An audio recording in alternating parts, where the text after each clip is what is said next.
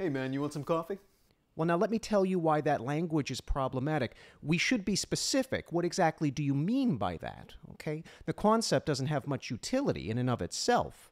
And I don't just mean our interest in diluting it with various amounts of cream and sugar and all that, though that is a factor. But the state of the word, it could mean the finished liquid product that you find at any corner shop, but the word also refers to the physical bean, which wouldn't do either of us much good unless we had a grinder, which we do, okay. Fair enough, but then you would need more than one bean for it to make any impact. So, as you wouldn't call a grain of sand a beach, now you have to ask about how many beans fulfill the original need. Now, perhaps we do deduce that I want liquid coffee and we agree on the terms when it comes to additional ingredients and we know how much I want. Well, it turns out if that's the end of the conversation, I'm going to burn my hands.